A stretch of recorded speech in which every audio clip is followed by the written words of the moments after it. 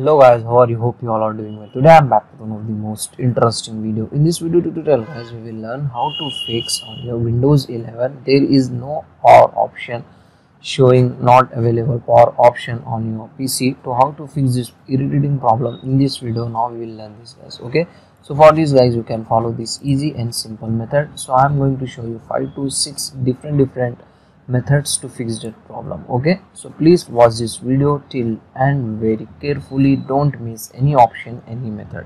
So let's get started. So when you're facing this type of problem, now you need to restart your PC firstly. Okay, to restart the PC, use the shortcut key, hold alt key button from your keyboard and then press F4. Okay, it will show you restart prompt and restart your PC. Okay, after restarting, now hopefully this time it will fix your problem. Still, in case you are facing same type of problem, now you can try this next method. Okay, now you need to hold Windows key button and then press R, and here you need to type jpedit.msc. okay, like this you need to type and then click on OK. It will open the local group policy on your PC.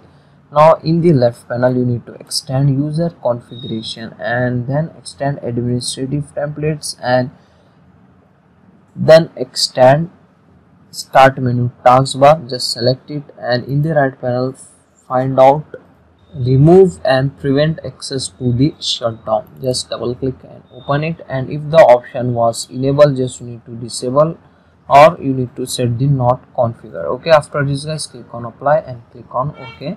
And one more time you need to restart your PC. After restarting, now hopefully it will get back your power option. In case still you are facing same type of problem, now you can try this next method. Press Windows key button and here you need to type control panel and open the control panel on your PC. In the control panel, open user account like this. Okay, and in the left panel you can get the option configure advanced user profile properties. Just double click and open it, and here you can get your profile name. Just you need to copy or note down this profile name exactly. Okay, and then close this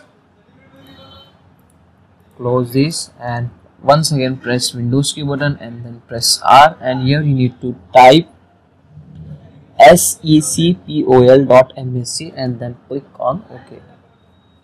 And here you need to extend local policy in the right panel like this, and here you need to extend user right assignment. Just extend this and in the right panel find out shut down the system. Just double click and open it, and here you can get the option add user or group. Just click and open it, and here you need to type that user profile name you have copied from your control panel. It's same as it is, you need to type or copy paste and then click on OK and close these settings.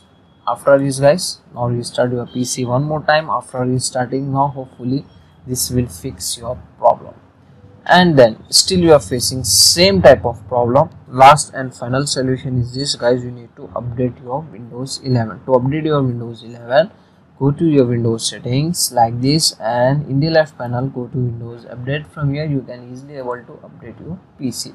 So this is the last and final solution to fix that problem. Okay, so that's it for today guys, the short and simple video. Hope you enjoy this. If you enjoy, please guys like, share and subscribe to our channel. Thank you very much.